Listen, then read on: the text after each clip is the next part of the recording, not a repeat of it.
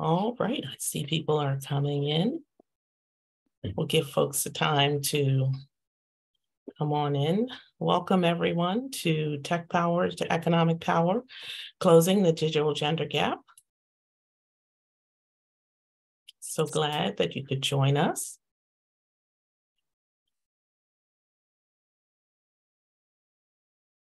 Hope you all are enjoying all of the events for the 67th Commission on the Status of Women. We appreciate your participation. All right, I see we're going to give folks time to come into the room. Okay, welcome, welcome.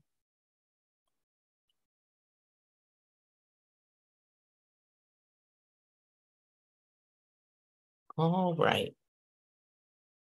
Wait another minute or so. Give everyone a chance.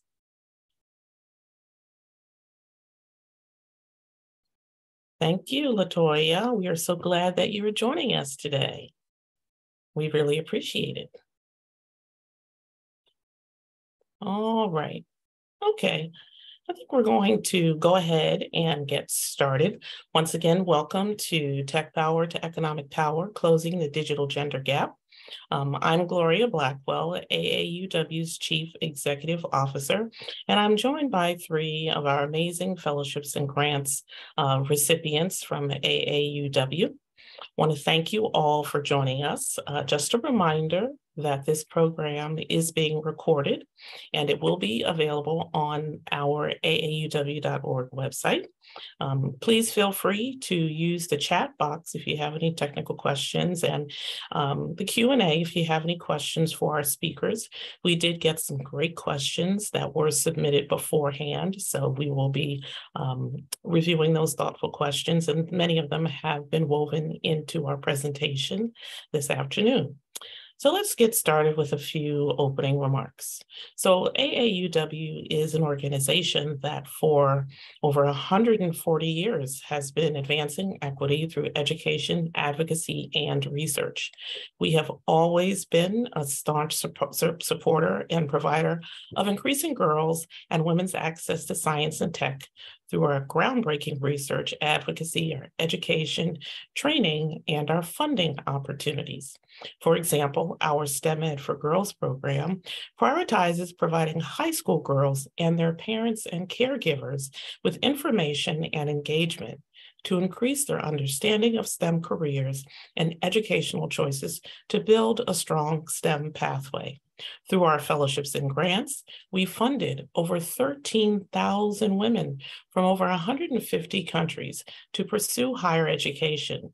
And across the United States, our dedicated, loyal, local AAUW affiliates play a critical role in providing STEM education and programs for girls.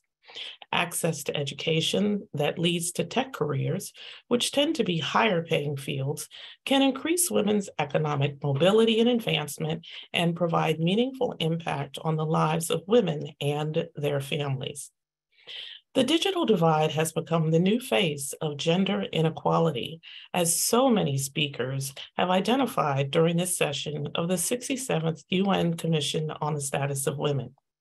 Women and girls are a major disenfranchised group excluded from digital society, and the digital gender gap is one more barrier for women to overcome on a global level to achieve economic advancement for themselves, their families, and their communities. For example, the share of internet users is highest in Europe and in the Americas and lowest in Africa. And there are gender disparities in those numbers. In Africa, for example, only 34% of women have online access compared to 45% of men. And in Asia and the Arab regions, women's access is also lower than men's. So worldwide, women's use trails men's, and women are still 15% less likely to own a smartphone than men in low and middle income countries. And even when girls and women do have access to technology, Too many encounter online harassment and violence that creates unsafe and unwelcoming environments. Throughout the Commission on the Status of Women, we've heard the powerful and disturbing experiences shared by girls and women worldwide regarding the trauma and the harassment that they face. Gender biases and stereotypes offline are reflected and exacerbated online, blocking women and girls' participation and progress. But we've also heard the shining examples of empowerment that technology can bring to their lives.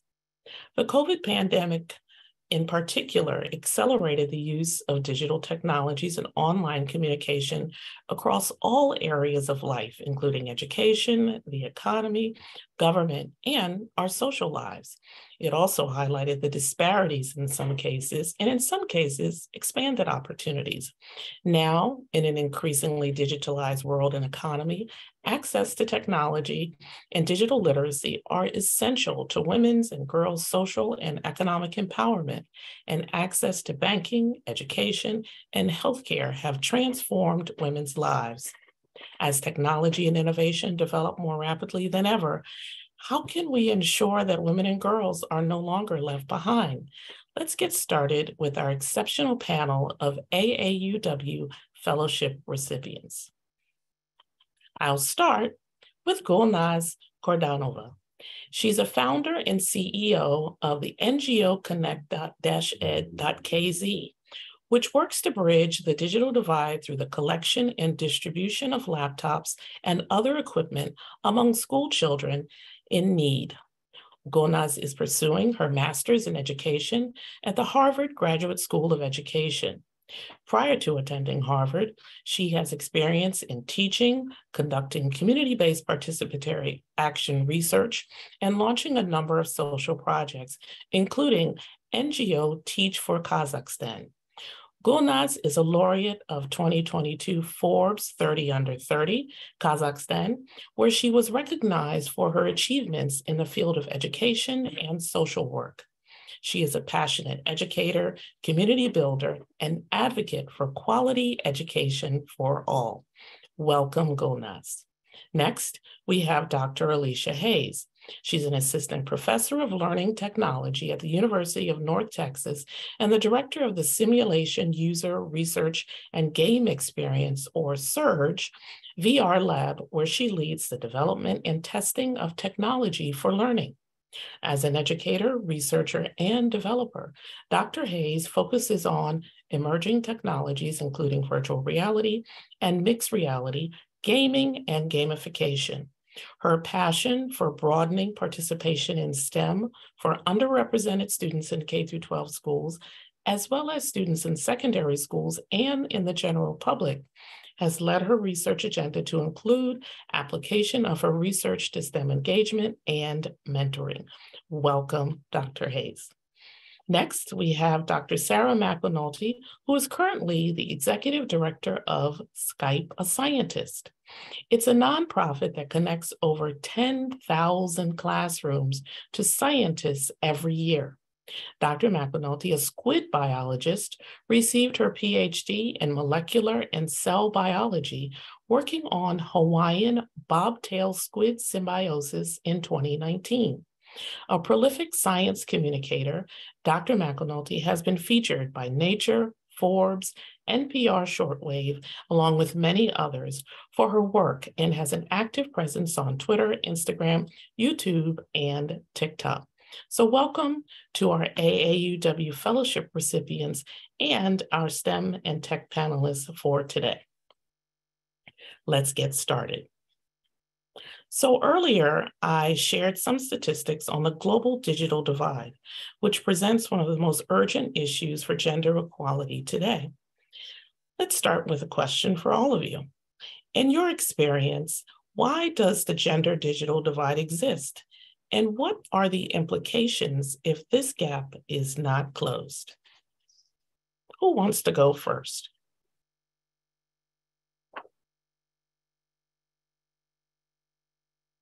Okay, I'm happy to go first.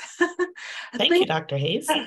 First, I'd like to say thank you so much for being included in this panel, and I am so honored to be here with you and with these awesome panelists, and also very honored, and I'll talk a little bit more about this, but very honored to have been able to fund my summer camp through the American Association of University Women. I can't express in the time we have enough how transformational it has been for my career and also for the students that I have worked with and continue to work with. So thank you. And of course, I would echo everything that Gloria has said about the lack of access, about stereotypes, gender bias, the risk of violence against women in these spaces. And I see these disparities with the students in the K-12 schools that I've worked with, and even the undergraduate students and even graduate students that work in my lab. So I also have two daughters, and in this culture right now, they're even experiencing kind of blowback from people who are saying things like, well, why are there summer camps just for girls in STEM? And I don't understand, is that still a problem? Like, I don't get it. And even so much as some of their male counterparts being actually frustrated and approaching angry about some of the opportunities that they have. So there is still a blindness to the gender gap outside of the people who are working towards fixing. So I think that's one of the things, and I continue to experience that. We've been working on this digital divide for my entire career, but it still exists, and we're making tiny steps forward, but also sometimes taking tiny steps back. And I also would say, specifically based on the grant funding that we have, now a lot of girls have had the opportunity to experience technologies that they wouldn't have. Like, I'm able to bring them, because of the AAUW grant funding, I'm able to bring them VR experiences. I'm able to teach them about augmented reality. I'm able to teach them about levels of immersion and user experience testing, all things that are very possible career fields that they can go into that will increase their earning potential and leverage in the communities that they live in. So I absolutely see the gender gap still existing. And I also can continually talk about how much economic power we can provide to communities just by addressing this. And I don't want to talk too much at the beginning, but I will just say closing the gender divide is crucial for promoting gender equity and empowering women and girls to participate fully in society. So I often tell young women, if they're like, I don't know if I really love this, like technology, and I say, well, you might not love it, but you do have to understand these tools, because even if you want to be a teacher, if you want to be an activist, if you want to, work in nursing, any of these other fields, these technologies are here to stay. They're part of our world, and your ability to leverage them also gives you power in this world. Yeah, I completely agree with everything that was just said, for sure. And another thing is that I think about a lot is when we get online, this is the space that lately we've used the most to kind of share our ideas, share our perspectives, and where large groups of people, including decision makers, are informing their opinions on how to move forward, whether that's political power, whether that's community groups locally, et cetera. So if all of the folks that are gained access to those spaces, to those conversations, are not women, we're going to cut out a huge portion of that group. And we'll probably talk about this a bit later as well, but the harassment faced by women and other gender minorities in these spaces can also be a prevention once you have access to. And I think we're going to probably cover that later. But if we need as many diverse voices as possible in these conversations, so that we're making the decisions that include everyone, and not just those that have historically had power. Absolutely. Thank you. Gulnaz? Yeah, thank you, Gloria, Alicia, and Sarah, for this. And I think I'm going to speak in terms of Kazakhstan, and which is true globally as well, when the digital divide exists due to economic factors, cultural attitudes, and the social norms, especially in in my country. So in case of Kazakhstan, and it was only yesterday we had the Equal Pay Day, which is also influencing how women are still in the poverty and getting lower levels of pay, making it more difficult for them to afford and advance the digital services.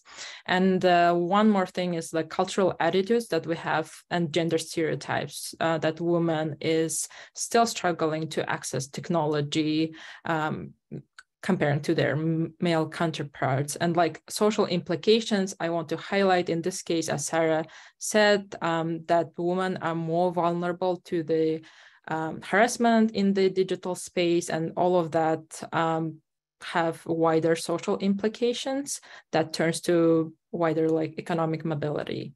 So thank you for sharing. Right. Thank all three of you for kicking us off with those very thoughtful responses. And I think it's a good point to state that no matter what field anyone goes into these days, the knowledge of technology is an asset that certainly can't be overlooked. And technology has permeated so much of every aspect of our entire world that being knowledgeable and being, fluent and being able to use it is something that definitely changes the trajectory of your career, no matter what that career might be. So thank you all. So let's move on, and we're going to start with Gulnaz. I want to ask you a few questions in relation to the work that you are currently doing. So if you could first start out by telling us a bit more about your organization.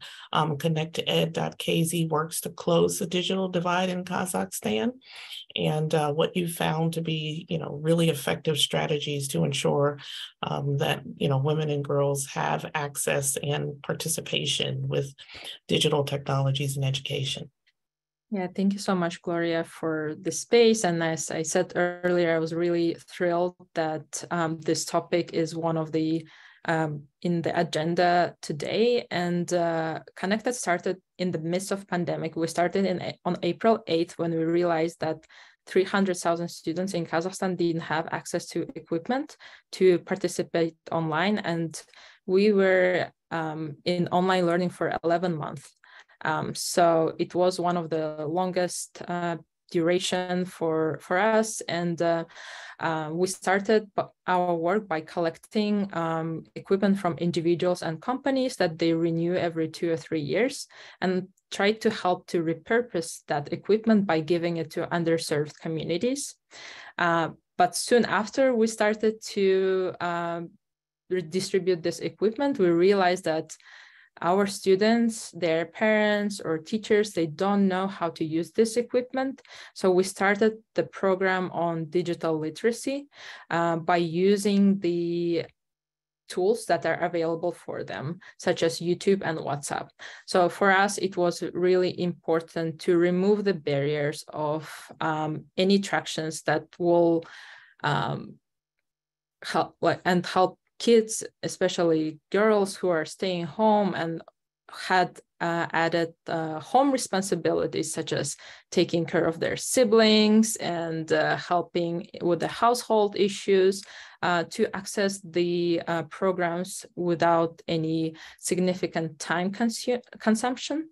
So what we do is we create WhatsApp chats with our students and send them a short instruction and the link to the YouTube videos that we have, so they can then follow up with the homeworks and reach out to our coordinator and help to do their homework during the pandemic, and we're continuing it beyond.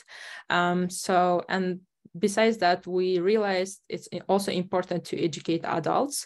So we started to have programs for their parents, adults, and last year we had programs for seniors where we taught them how to use their mobile phones, so they are not vulnerable in the digital space, and also not really dependent on other adults that they have. So that's what we are doing, and I think ConnectEd is one of the first, and unfortunately one only one NGO that is working on bridging digital divide in Kazakhstan, and we're bringing a lot of awareness and informing policies in Kazakhstan to change the scene. That's pretty amazing. You have a pretty important weight on your shoulders and working on this particular issue in Kazakhstan. And the pandemic certainly sort of forced the pushing of technology out, but it certainly was for, you know, good results. So congratulations on your ability to make that kind of progress. That's really important. And speaking of the pandemic, right, it really forced that shift. As you mentioned, they were online for 11 months. And it really revealed and it exacerbated, right, our existing digital divides. So in your opinion, what roles do access to technology and digital literacy play in creating quality education? Yes, thank you, Gloria. And yes, as I said, 11 months is a significant amount of time to be out of school. And according to World Bank and UNICEF, Kazakhstani students had significant learning losses, as every student did. But taking into account the socioeconomic and gender and also geographical divide that we have in Kazakhstan between urban areas, regions, and rural areas. So this was very important to act quickly. And I think that having an equipment is now such as the tool to have it's as a book, right? So without an equipment, they don't have a tool to study. And the digital literacy, I find it as any other literacy, math literacy, language literacy, that everyone needs to have right now in order to receive the quality education.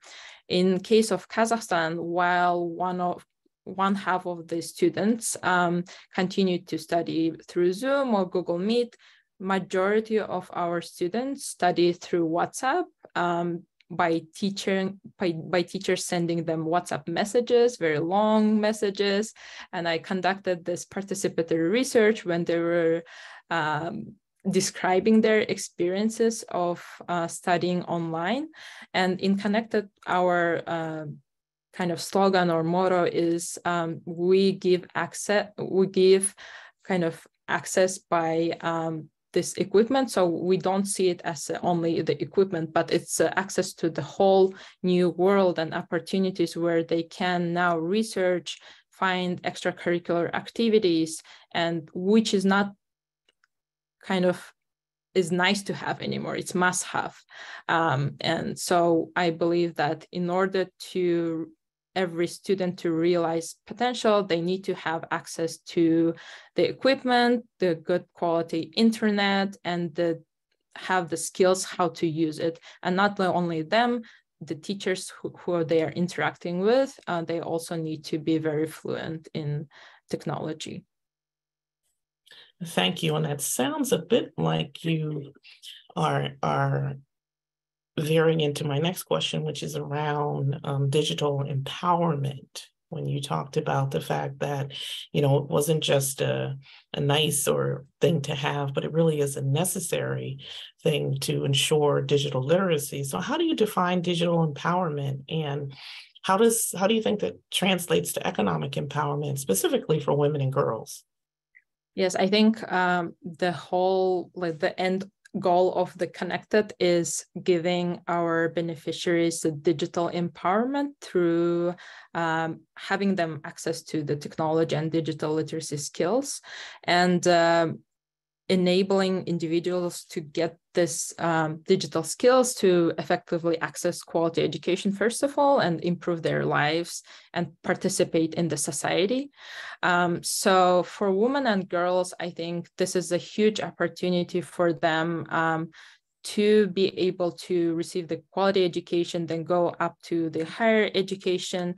And for the even women who's staying home or a caregiver right now, in Kazakhstan, we see that entrepreneurial spirit when women use social media platforms to kind of advertise their products, or while they're in maternity leave to participate in online learning. So all of that requires this basic kind of foundations, so they can be part of the digitally empowered world and continue their kind of development and not be behind their male counterparts.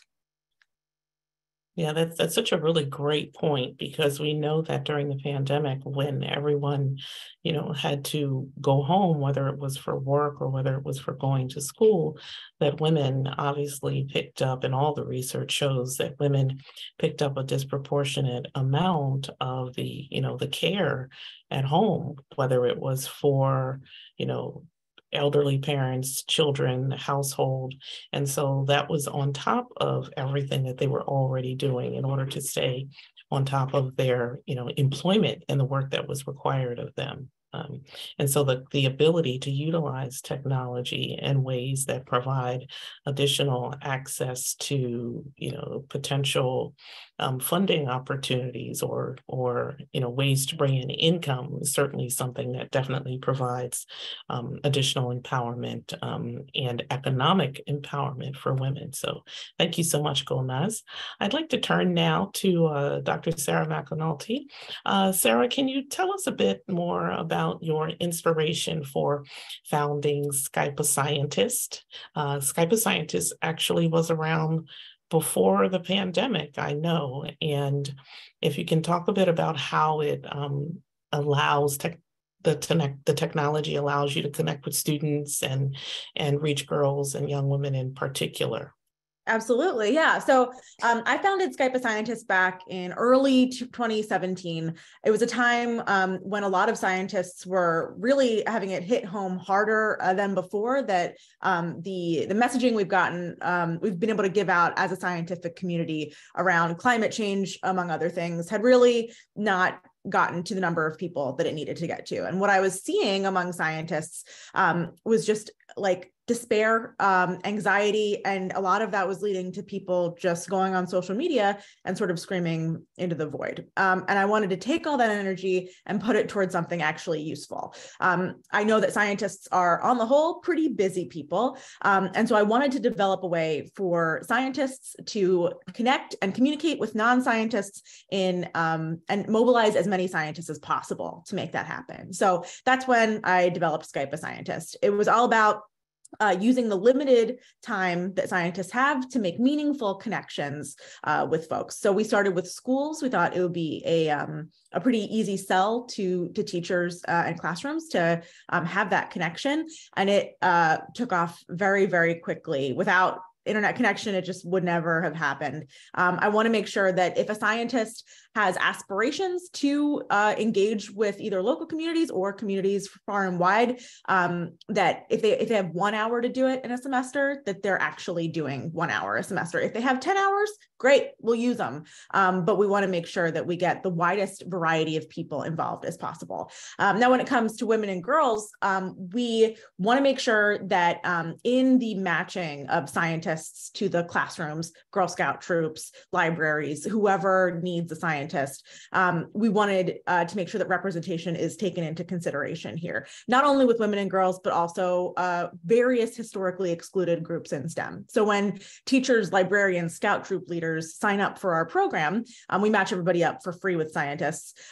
They tell us who their group is. They say, do you want a woman scientist to speak with your group? Do you want, is over half of your group from any of this list of historically excluded groups in STEM, so that if we have a scientist from that same group, we can match them with that classroom or group, because representation is, of course, so important. So we want to maximize the value of these interactions. So yeah, we work with Girl Scouts all across the United States, and Girl Guides in Canada as well. And that works pretty well, which like many volunteering opportunities, about 65% or more, depending on the semester, of our volunteer scientists are women. Surprise, surprise. So getting a woman scientist to your group is always something that we can do. And we make sure that if that's what folks want, we can get them that. Awesome. When you think about the work that you have been doing with Skype a Scientist and with your other work, obviously, your work as a squid scientist is something that I'm sure takes up a little bit of your time. How have you encountered the digital divide as you've been working as a scientist? I've been running into the digital divide most with my work locally and like local politics sort of in Philadelphia. So in addition to some science, in addition to the science communication, I'm also the vice president of the Fishtown Neighbors Association. I'm based in Philadelphia. And a lot of what we do runs into the digital divide. I mean, like so much, particularly with our older neighbors. And so what I've realized is there's a lot of, citywide programs, but this also ties into the science communication aspect too. These are equally issues that I'm running into. We have to just hoof it and post posters around the neighborhood. We got to use bulletin boards. We need to drop off flyers in mailboxes. Like the programs that are the most needed, whether they're educational programs or city programs to lower taxes, for example, for folks who have lived in this neighborhood for 40 years. There's one woman who lives down the street from me. She's making $17,000 a year. She's on a fixed income. Her house tax was raised to $9,000 a year. That's not going to work. She used to pay like $500 a year. And there's a city program to help her do that, but she doesn't have internet. And so you have to use an online form to get that exemption from the city. And so we're running into this problem a lot. The way we try to get around it as the Neighbors Association, flyers, communicating among church groups, that kind of thing, word of mouth, a lot of posters. For the science communication, I've included tactics as Skype a Scientist, in addition to our social media platforms, in addition to emails and the online connections that we make. We've started doing street art too. So we just put science information right smack out on walls in the city of Philadelphia, on poles, on all sorts of stuff. We do a mix of murals, wheat pasting, which is like that, those posters that go up with wallpaper glue on like boarded up walls and all sorts of stuff, and stickers to try to break through the divides that we have, whether that's access. And then also, I promise I'll stop talking in a moment here. The other thing is that I think about a lot when it comes to the digital divide is who is opting in to listen to a squid scientist on Twitter. It's probably people who want to hear about squid biology, and that's not most people. So even if I have a decent number of people listening to me on Twitter, on TikTok, wherever, who is that population? And is this population already overserved in science content? And how do we reach people who would not think to follow a squid biologist? And a lot of that is the street focused approach to communication. Really, really great points. And you remind me of how when, vaccination appointments and clinics and things were set up during the pandemic, and how so much of it was, online, or all you had to do was go to this online space to which everyone, didn't have access. And, that points out, such a huge gap in opportunity and access to be able to take advantage of these services, right? That could do something as important as, alleviating, your tax burden, that everyone doesn't have access to it. Thank you. And so when you're utilizing your social media platforms as a science communicator, there are benefits, right? And there are risks of online communication and learning. Can you talk a bit about what those risks you have seen and how they have manifested themselves a bit in your work? Yeah, it's always part of the conversation when I'm talking to a young woman scientist when they're thinking about becoming more active on social media. This is also true for all sorts of marginalized groups, not just women, when it comes to communicating on social media. it's a really powerful tool. You can get a huge group of people listening to you if you're lucky and effective.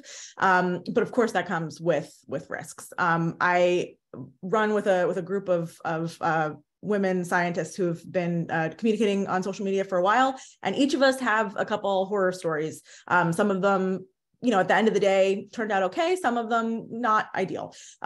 There's a fair amount of stalking that can happen when you hit a certain number of people paying attention to you. So you have to be careful about the pictures that you post. Is it very obvious from those pictures where you live? That sort of thing. It's like, it's easy when, we're all posting pictures of our vacations and what have you. To accidentally let slip more information than maybe is safe to do. So there are, of course, settings on some social media platforms that you can activate to prevent some of that. But a lot of it is just like getting your guard up early, like being as approachable as you can, because that really is going to impact the effectiveness of your communication, while also really keeping it locked down on the information that people can use to identify you. There's also slightly less scary, but no less harmful stuff that can happen. You can have people in your direct messages on various platforms saying horrible stuff to you. Maybe they're not stalking you, maybe they don't live in your city, but it certainly weighs on you. I mean, there's been a couple high profile, really sad suicide cases in particularly activism around Black scientists in the last couple months that have been, it's just too much weighs on folks, and it becomes too much. And that's something to keep an eye out for, and knowing when to step away. Having strong support systems and maybe a therapist to help identify, like, this is getting to be too much. I need to just step away from social media for a month. I've had to do that in the past. I'm sure I'll have to do it again in the future. It's hard to navigate, but I think overall worth it if it works well with your brain chemistry effectively. Thank you. Those are really, really important points that, strategies that need to be taken into account when you weigh the positive and the negative, right, of online presence, and the ability to at least have someone that you can talk these things out with, and really know from your own personal experience, when you need to step back and when you need to take care of your own mental health is very key. And so, you're online, you're a science communicator, you're engaging across all of these platforms.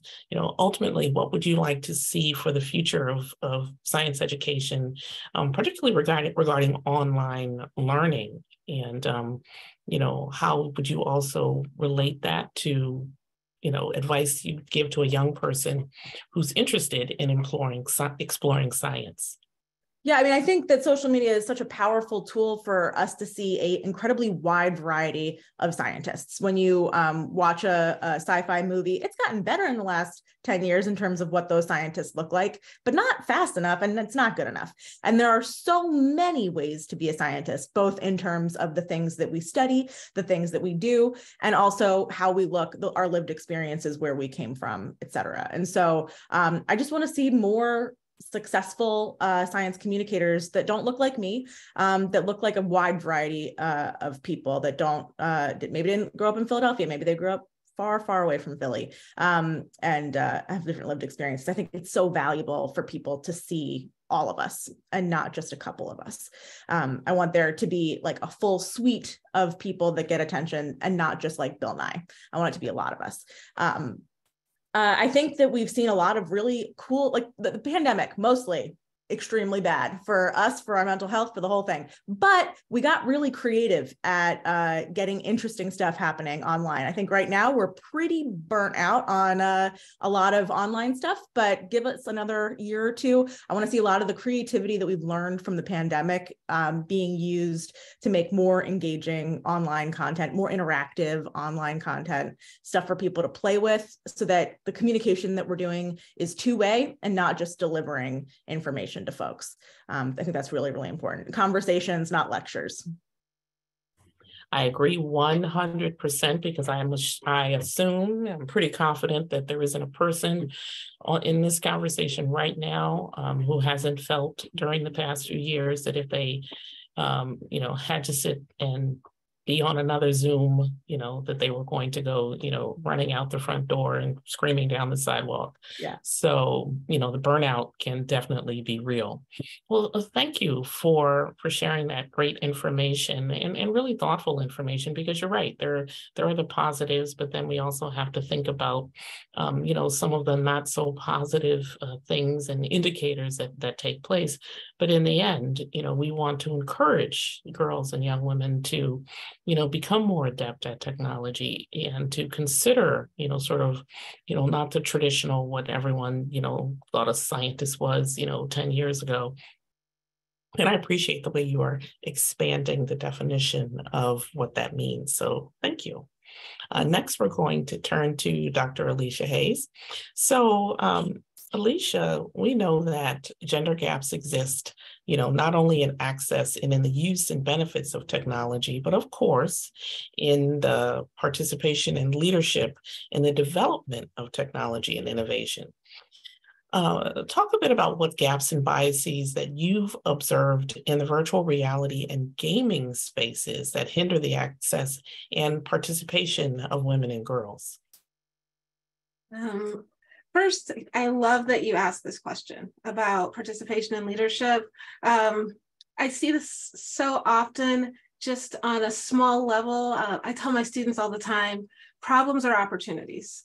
So there's this problem that is when I teach computer science classes. Right now I'm in the Department of Learning Technologies, but I'm a computer scientist by training and have taught computer science for some years now.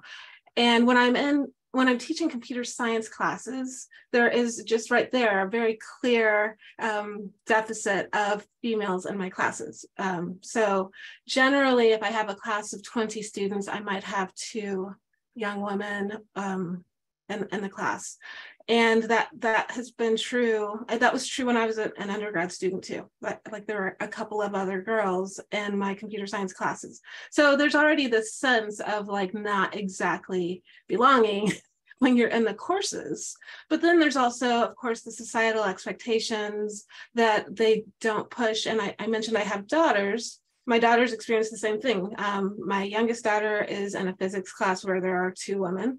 And she's a junior in high school. My oldest daughter is a senior in high school, and she's in an engineering class where there are 3 women, including her.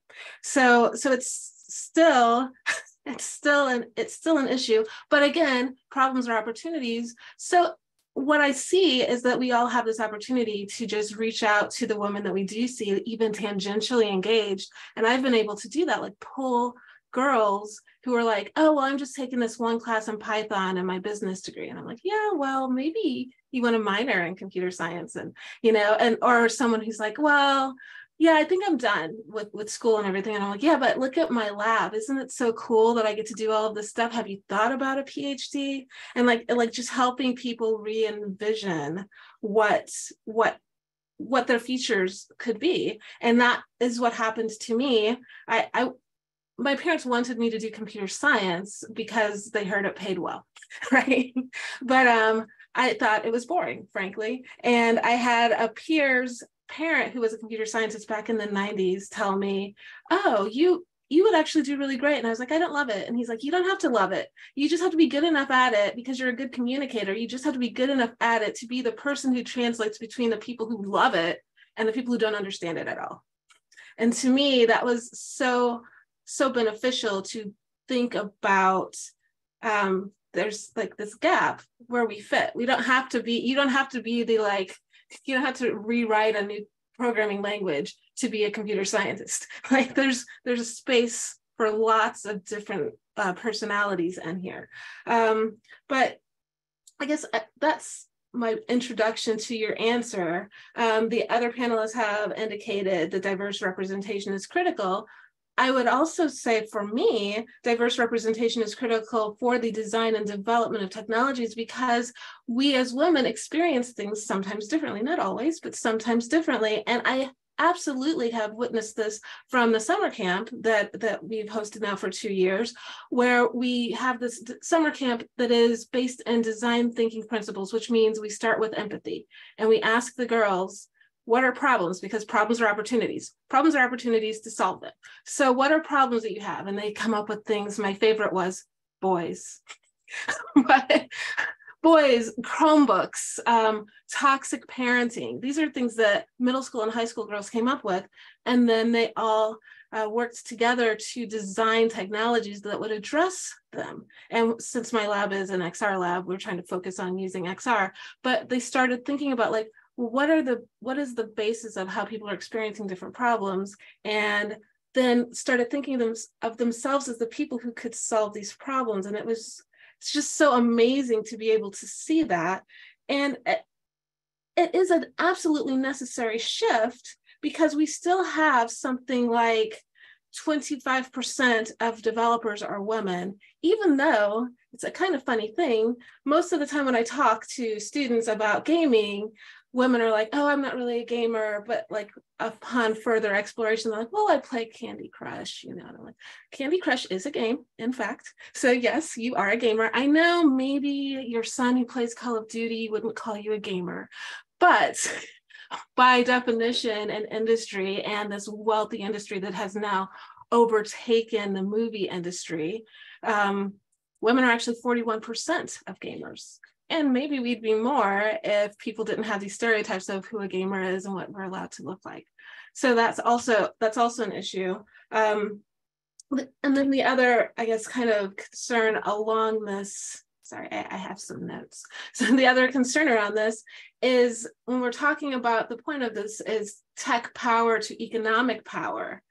The fields that are most high paying are STEM fields. So when we alienate young women from these fields and don't even give them the consideration that they fit for them, we're alienating them from a $90,000 computer programming field that is in gross shortage, a $70,000 3D art film or field. So you're an artist. Well, you can use these tools to make your art something that more people experience, and also make you have a profitable career ahead of you. And also, I don't want to monopolize, but I would also say that there are many tools that we can transfer from when we teach girls these skills. Like gamification, for instance, is this notion of taking the things that work in games and using them in other fields. For instance, there are insurance companies that gamify their website to get people engaged. There are health apps that gamify the experience, like by adding leaderboards and, competition with your friends, or just points and status and things like that. If you think of yourself as a gamer and you start analyzing these games that you play, the people who've been making them for years now have been using all kinds of behavioral science to shape human behavior. Most of us have at least one part of our life we would like to shape human behavior in. So that's a thing that we can apply, but also most of us who have careers have areas that we could actually use elements of gamification, elements of ways to motivate people to stay engaged with your content, elements of ways that maybe you want to encourage people to maintain a status that is favorable for your organization, things like that. And then I will kind of conclude with the VR space. So in terms of disparities in VR use and development, there are many opportunities that young women don't consider in this space, because right now we still have this notion in our minds that virtual reality is about games. Like, and someone's like, oh, so yeah, you get a VR headset because you want to play like a horror game with a headset on and you're immersed and it's terrifying. And I don't want to do that. So no, VR is not for me. But in truth, there are so many other areas of virtual reality. In fact, most women who do engage in virtual reality engage in social experiences or art apps, or in my summer camp, we have lots of different educational things that other people have made. Like Frontline has made a great piece on Greenland and how it's melting. And there's the Anne Frank experience and many other immersive experiences. And we also know that in general, research has demonstrated that young women engage more with narrative-based experiences. This is in games and also just in other areas of engagement like literacy. So the fact that we have all of these narrative-based experiences in VR is an opportunity for them, but inversely, the opportunity for them to develop these experiences is really kind of unlimited right now.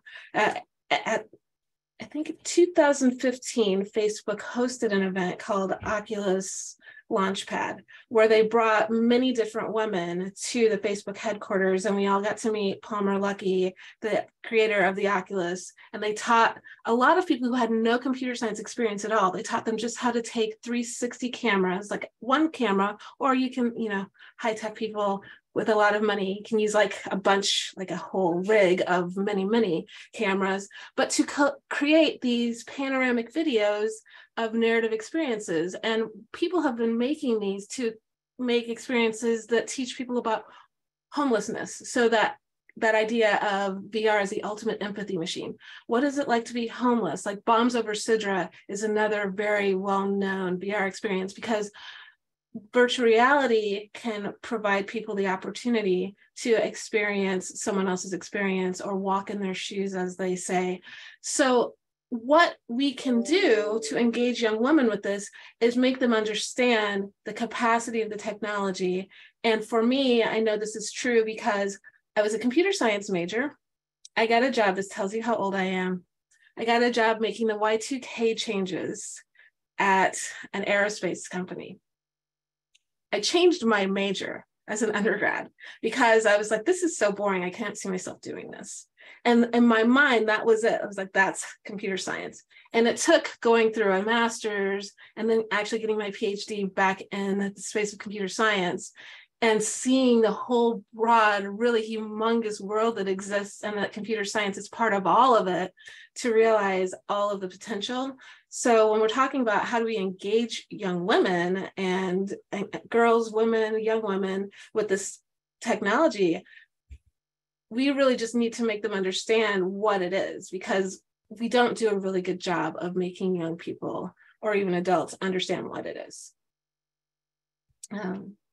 I could say more, but I think that's good. Well, I'm wondering, thank you. I mean, that was pretty amazing. And particularly when you talk about VR and its impact and its utilization around social, cultural, and economic aspects. I remember my first VR experience, and it was actually at the United Nations. And, it was one of those experiences where I was transported to another country, and I was sitting right next to a stream where women were doing laundry, and a chicken came up to me, and it looked like it was about to come and sit in my lap. And when I turned my head around, I could see there were folks behind me walking around. And because I'd had that kind of in-person experience in Africa myself,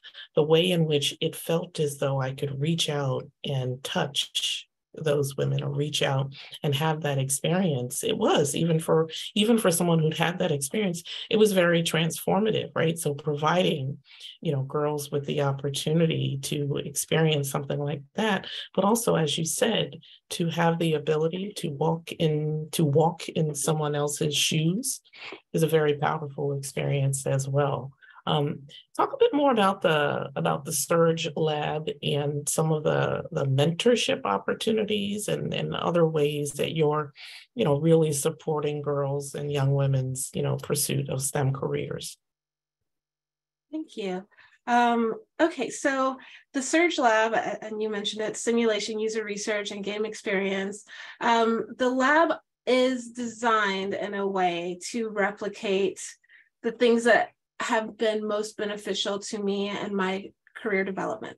So that's even why it is named what it's named, because I focused on simulation, user research, and game experience, because those are things I particularly love. And I have found, like I mentioned, I dropped out of the computer science program and changed my major to psychology when I was an undergrad, because I thought, this is boring.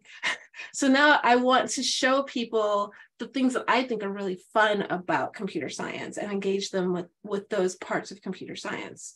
And so we're designed in this way, but I think the thing I'm most proud of about the structure of the lab, and also this is mirrored in the structure of the summer camp, is this scaffolding approach to teaching and mentoring.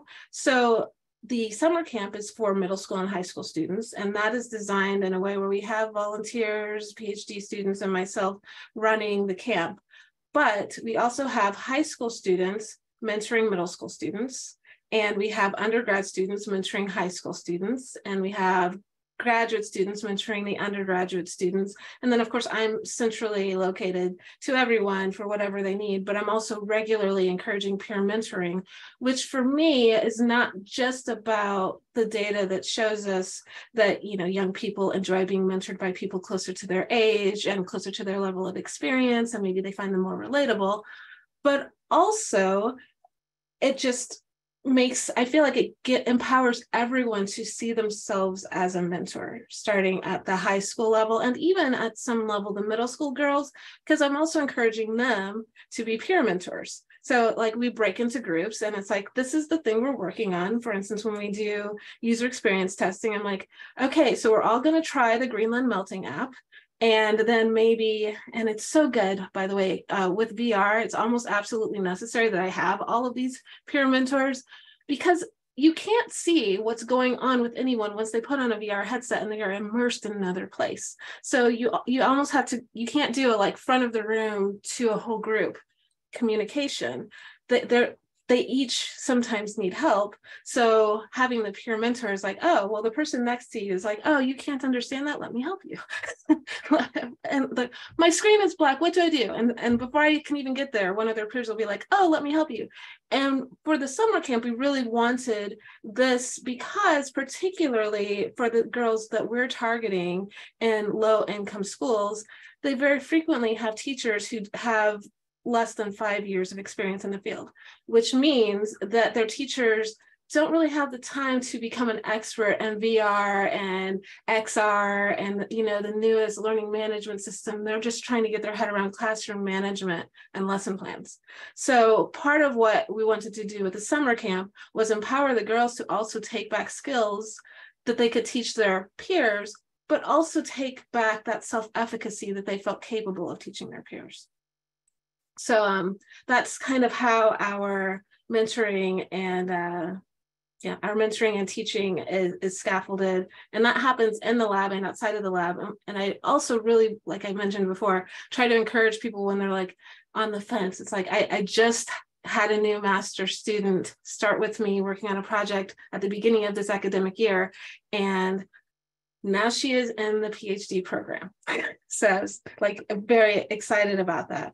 And someone asked what percentage of the Surge Lab are women. And I don't know, but I'm gonna say more than half of our lab are women. And it's not that I have excluded young men, because there are some men who are engaged, but I actively recruit women. Like I actively seek out women that I'm like, I see you and I don't want you to take this long detour away from computer science for 6 or 8 years like I did. Let's keep you engaged. So if what it takes for you to stay engaged is someone to help mentor you and help you see the opportunities, then that's a problem that is now an opportunity. So yeah. Definitely. Thank you. And I'm wondering, I mean, wonderful information that you shared. And I want to go back a bit to what you mentioned early on when you talked about the fact that your 2 daughters are each, taking a STEM related course that only has 2 or 3, 1 or 2 students. And sort of, for people who are in that same state with their own, with their kids, what could be done, at the school level, right? To encourage administrators and teachers to really have an impact on the fact that we still aren't getting as many girls, engaged in the classroom.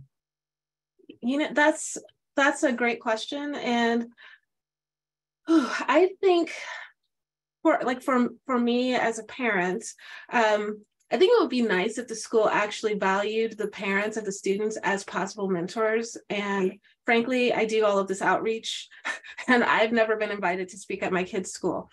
So I mean, like there's like one example. I think that this problem is only really apparent to the people who are fighting for it. Now, I take responsibility for that because while I'm doing all of this outreach, I could do outreach to my kids' school, but I don't because I'm already busy.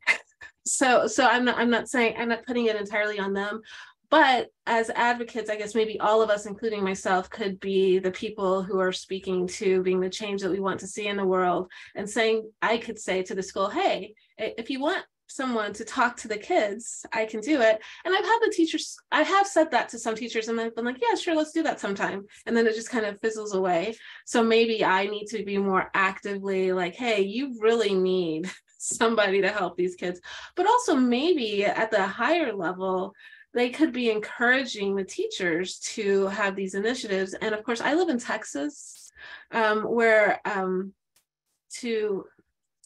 I love Texas and I'm very fortunate to have a tenure track position, but I can also say that I'm sure people have seen in the news some people going against ideas of promoting equity and inclusion in some parts of the country. And I think I live in a small community where that is sometimes an issue, where people don't want to seem like they're too progressive or something like that. So that may be a political thing. Unfortunately, it shouldn't be about politics, but I will say that my summer camp received a civil rights complaint because someone was upset that we were discriminating against men for girls surge into STEM. Luckily, the complaint didn't really go anywhere because I actually, even though the camp is girls surge into STEM, we didn't have enough people engaged that I had to exclude young men. And in fact, no young men applied. So I'm not sure who complained. But so that's like that. But that's part of the culture now is maybe all of us need to be like, hey, we're not trying to exclude men, but we do want equity. And it's like, until we have equity, this is an issue. Like if there are classes that are only women, we should also be seeking equity and trying to include more young men. Because frankly, there are disengaged students of all races and genders and socioeconomic backgrounds right now in our world. And as you're talking about with the pandemic, it's even worse. So for sure, like if we could all get a mindset that equity matters for all people, and right now we're talking about tech equity and pay gap, but if there are areas that men are disadvantaged, then they should also have equity, I think. Great. But that's not an issue for my field. No, not at all. Thank you. And I asked that question in part also when I know that people are interested in it, and it correlates to some of AAUW's current programming, like the national programming that we're doing, STEM Ed for Girls, where we have a parallel training and engagement for parents and caregivers because as you said, students may be participating and engaged in activities, and then they go home and they don't have the support or the knowledge or the engagement of, of their parents, or they don't know how to go or answer ask the right questions, or are familiar with the technology, et cetera. And so that is a really important aspect of how girls can be supported to, become more engaged in these careers, is also by empowering and educating their parents and caregivers around what it all means and providing them with access to information. So thank you for sharing. And then your last comment around men and how we can engage men, or what role do men have to play to support women and girls to, eliminate this gap, is also a really important question. And so I'd like for Sarah, if you could weigh in on that, sort of the engagement of men in eliminating this digital divide, and what should that look like, or what are the possibilities? Ooh, that's a good question. I mean, certainly we need men to take a moment. Like one thing I've noticed as we've been talking, did you notice that both myself, and Alicia both said like, oh no, I'm talking too much. Both of us said that. Why did I say it? Why did Alicia say it? We're panel. So, it's funny to me that we are like making sure we're not talking too much, making sure we're sharing the stage with each other, which is beautiful. That's what it should be. But how often do we see, other folks doing that as well? I think, reminding them to share the stage. This week and last week in marine biology circles, we've also seen a lot of panels that are all about the future of the ocean. One's all about jellyfish, and it's from these prestigious marine science institutions. And many of the panelists are men, all of them, and three out of three have been all white panels. There's no excuse for it. And so, making sure there's an awareness in folks that before you agree to do something, as you're organizing things, take a minute, stop, look around, see who's being represented, and sort of examining how we're like the ways that we've always done things. Maybe that's in our communications. Are we only using the internet to communicate? Are we forgetting that sometimes people don't have access to the internet, aren't using the internet in the ways that we do? Kind of balancing that out. That's an important step to take, and something that you can't look over, because it's an essential step to doing things properly. Absolutely. Thank you. Gulnaz? Yeah, I was actually reflecting on the recent paper I read for my class on Helena Morrissey on promoting 30% Club in London. And I think she did a lot of work with men and making sure that they also want what she wants. And I think that's like bringing, working with men, also bringing them on board in this work. And in Kazakhstan, in case, I think it's also educating parents and teachers on the future of these girls and how it will affect their economic mobility, and not only they're part of the big household issues right now, but giving them the space to have this education. And in my case, that was very prominent when my mother gave me a lot of space to study instead of like being part of the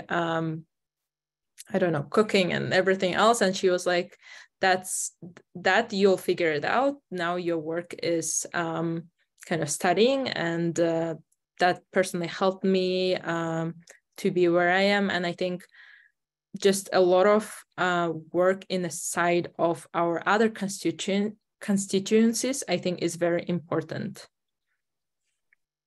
Thank you. Those are really important points. And I think you mentioning the fact that, your parent encouraged you on that side, as opposed to sort of the always sticking with the traditional ways in which girls have been socialized, is important as well.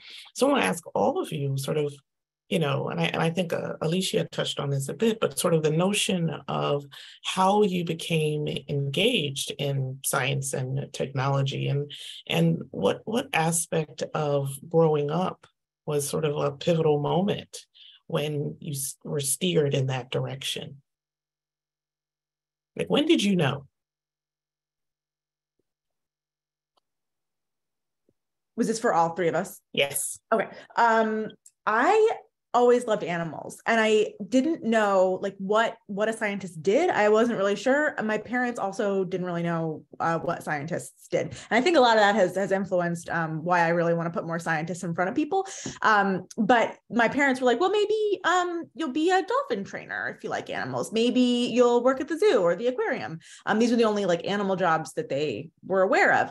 But I always knew like they wanted to encourage me however they could, but weren't sure what to encourage me to do exactly. So they were just throwing anything at the wall to see what stuck effectively, which I appreciate them trying their best.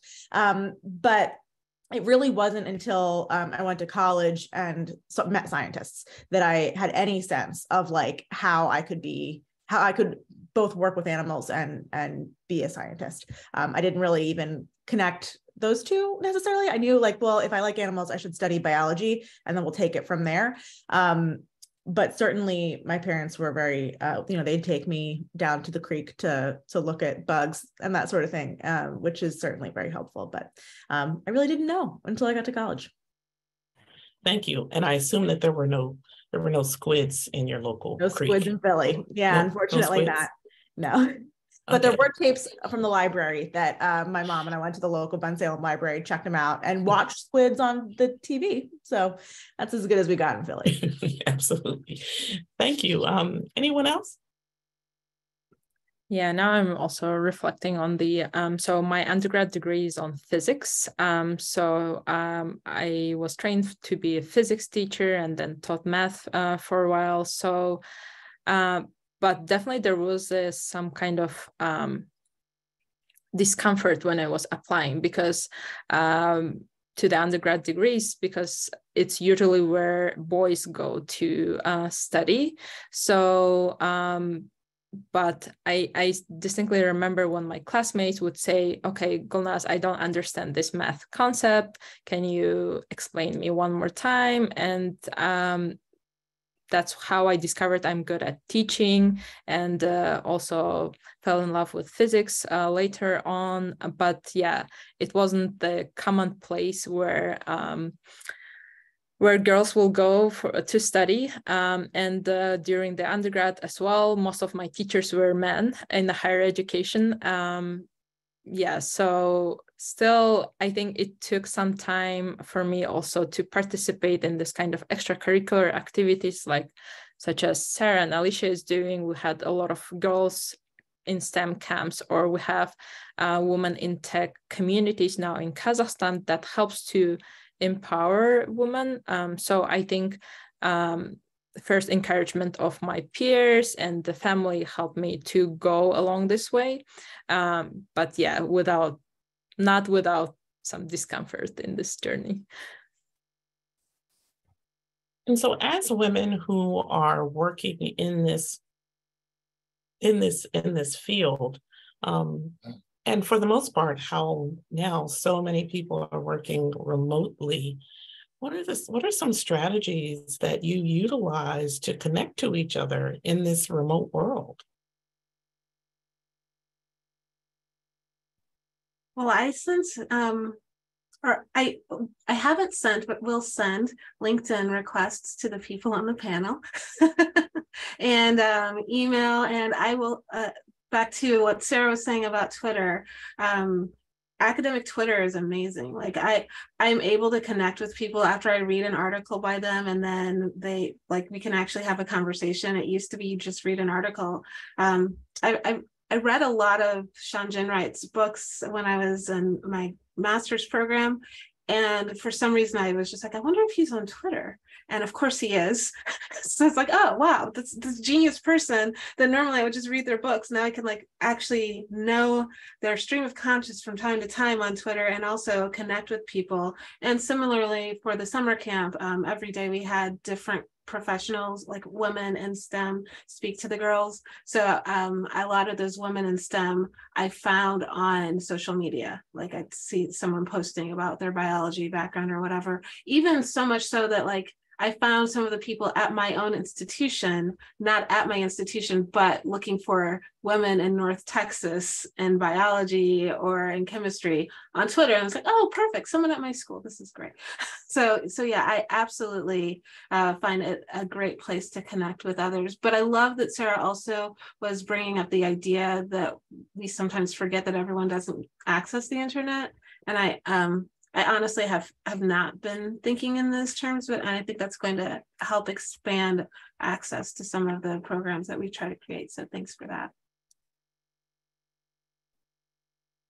Yeah, I think different career stages should have different approaches here. If you're just starting in your scientific career or tech career broadly, yeah, going on social media and connecting with folks that are already well connected in those spaces is incredibly powerful and a really good thing you can do. One thing I like to remind folks once they're established, once they've been in it for a while, is that it is really easy for us to forget how people who aren't in that community, what they think about, what they're talking about, what's most most concerning to them. And so, of course, I'm in science communication. So one of the big things I'm trying to do is take the conversations that we have within science and tech and bring them out to everybody else. And so one connection point that I've been trying to do, I engage with the Neighbors Association, but I've also looked for third spaces in my local community. So that's not your house and not your school/work, something else. Maybe that's a church, maybe that's a co-working space, maybe that's, you know, a sports team or Dungeons and Dragons club, whatever it is that's not work or school, to hang out with people and be in community with people who aren't in the same fields as you, to get sort of like almost a reality check sometimes on what everybody else is thinking about, talking about. That's been super valuable for me in my work. I love that. That's such a good point. Such a good point. Yeah, I want to double tap on what Sarah said on outreaching the people that are outside of our bubbles. So that's what we try to do with the programs with Connected. So for example, this cohort, we have teachers signed up for our digital literacy programs. And I think it's very great that we are trying to reach people outside who typically sign up for this kind of programs. And one of our work is needs assessment, when we try to just collect the information from the people in different communities and ask what they use and what kind of platforms they use mostly. So we heavily utilize platforms such as Instagram, because we know like mostly every person in Kazakhstan probably have some account, and we know that information would be accessible there than maybe like in LinkedIn, for example, or through email. We heavily use WhatsApp chats to outreach our audiences. And I think, yeah, this kind of small steps will help us to go a long way. Very good points. I see someone asked a question when in talking about social media. It's a good point. It says, and we've seen this happen over the past few months as folks have been sort of wavering around what to do about Twitter, given the ongoing controversy. And the question is, have you thought of a backup plan to maintain your Twitter contacts if Twitter tanks? This is a thing that keeps me up at night because Twitter is the thing that connects me to people the most. I work by myself. Like when I work by myself with no coworkers, and it's me and cats over here. And so Twitter is the way that I socialize a lot of my day when I'm not going to my co-working space. If Twitter tanks, I'm going to have to come up with a strategy. But a lot like thinking about like diversifying investments, like social media is the same.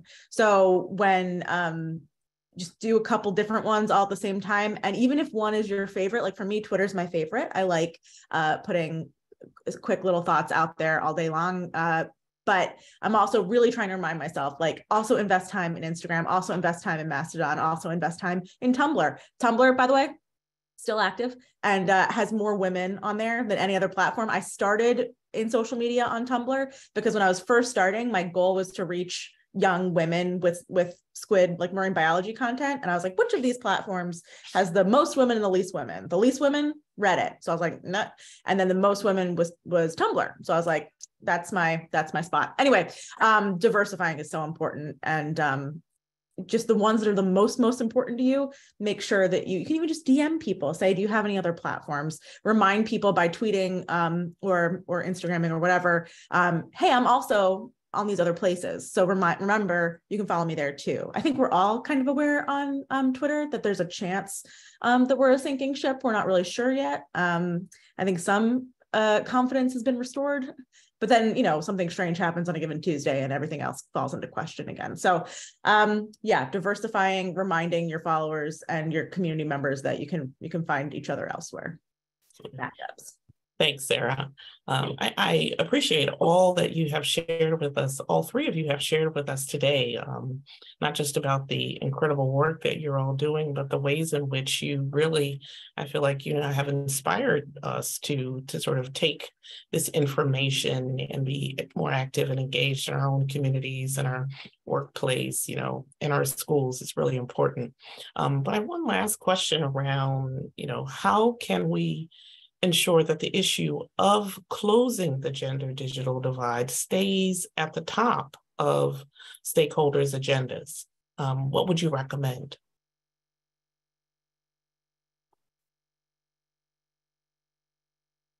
My biggest recommendation is when you're in conversations with these stakeholders, directly ask them, how are you reaching people? Do you have a communications strategy that branches out to people that aren't online? Just asking that question, they may not have thought about it before. Just because people are powerful and reach a lot of people, it doesn't mean that they're thinking about things as critically as they should be. So inquiring and reminding them that people exist in many different ways is an important first step. Excellent, thanks. Gulnaz or Alicia? Yeah, I think for me, this kind of event was very, very important because I think I was working in this digital divide issue for 3 years, but it didn't happen because of the COVID. It just got exacerbated, right? So I think bringing urgency around the issue and awareness is very important, and how it is affecting the lives of girls and women every day. And even in our work, we see some kind of skepticism around, how come like kids are digital natives now, and how come they don't know how to use this equipment, right? Or I don't know, how there's no households without equipment and things like that. So bringing more awareness and urgency around this issue, I think is really important to keep the needle forward. Thank you. Alicia? I love that, Gulnaz, about them being digital natives now. It is a thorn in my side, this notion, and I love that you bring that up. And I would just add to that and say, from my perspective, since I get some kind of sometimes pushback on pushing for equity, I would say that we can ensure that they stay engaged with this topic by reminding them that there is not only an equity issue, there is a shortage. We lack sufficient STEM workers in our country, particularly computer scientists, information technologists, environmental scientists. Like, these are areas that actually have critical shortages, healthcare, critical shortages. So if someone is resistant to the idea of equity, then maybe what we could do is say, do you know that we have all of these women, kind of like, the war brought women into the workforce. It's like right now we have a critical shortage in these areas, and our failure to engage women in these fields is leaving us at a deficit in our communities, in our nation, and in our world. We don't have enough people to do the jobs that we need done, and people are pretending that AI and robots can fill a lot of spaces in the near future that they simply, as a computer scientist, I can tell you they simply can't. So we still have space for a lot of people, and particularly a lot of women, to step into roles of problem solving using these tools that will not only address the thing we should care about, which is equity and fairness, but if we don't care about equity and fairness, we can remind the stakeholders that they at least should care about the safety of our nations. And we can be the solution to many of the problems that we have. Absolutely. Brilliant point. And I'll let you know that my youngest daughter just graduated with a degree in environmental science. So there's one more who is joining the ranks. Thank you all so much. This has just been an incredible conversation, and I can tell by the activity in the chat and the comments and the questions, that hopefully folks will really be thinking about so many of the gems that were dropped. I want to thank you for your time. We know everyone's time is so valuable these days. And of course, for your insight and your knowledge, and for being with us this afternoon. I mentioned at the beginning, The recording will be posted on the AAUW website in, a few days, and you'll be able to access it. I want to also thank my AAUW team for support on the Zoom today.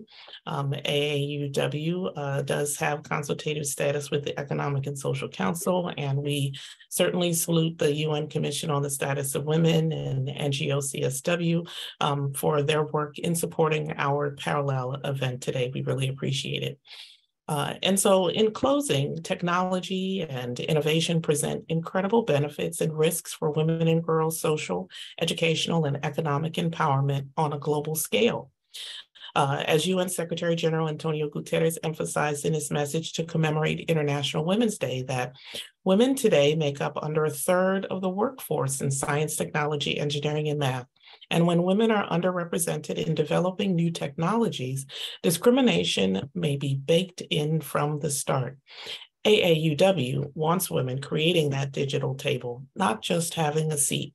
And as we face backlash and even regression in girls' and women's rights all across the world, we must continue to find strength in the fight for equity and efforts to bridge these deepening divides. We hope today's conversation has left all of you with opportunities for action and renewed hope that we can and will achieve a more just and equitable world for all. And as UN Women Executive Director Seema Baus declared last week, let us assert that digital rights are women's rights. Thank you all for your participation. Please visit AAUW.org and learn more about our research, advocacy, education, our career boosting training, and funding for women to close the gender digital divide. Thank you and have a great afternoon. Thank